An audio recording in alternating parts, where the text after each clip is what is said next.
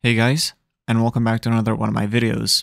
So let's say that you have an asset and you would want to make it extremely low poly, whether if you're doing this for the optimization or just to be goofy, I can show you how to do it. Before we continue, I quickly just want to say that there's multiple ways that you can make stuff low poly, but this is the way that I know how to do it and it works for me. So let's get into it.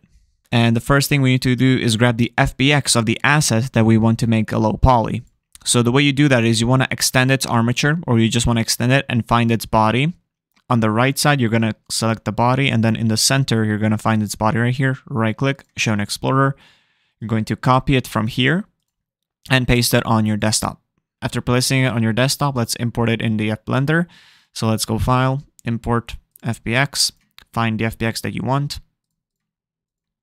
So once you have it imported in Blender, let's select it. And on the right side here, you're going to see this little tool right here. It's blue. You're going to click it and then add a modifier at the top. And you're looking for a decimate tool. So it's right here. It's called decimate. You're going to select that.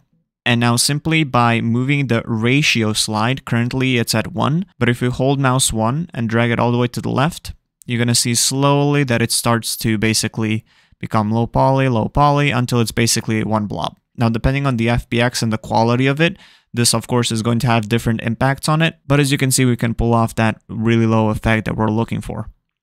And then once you have it at your desired place, you can just let go of the mouse 1 and go File, Export FBX, Desktop, name it whatever you want, and there you go. If you're specifically looking to do this for avatars, so if you're trying to make like a quest avatar or something, I'm not sure how it's going to impact its visemes and expressions, but if you're doing this for an asset, then it's pretty much good to go. Anyway, hope that this video helped you out. Let me know down in the comments if you have some questions. As always, thank you so much for watching. I'll see you around. Peace.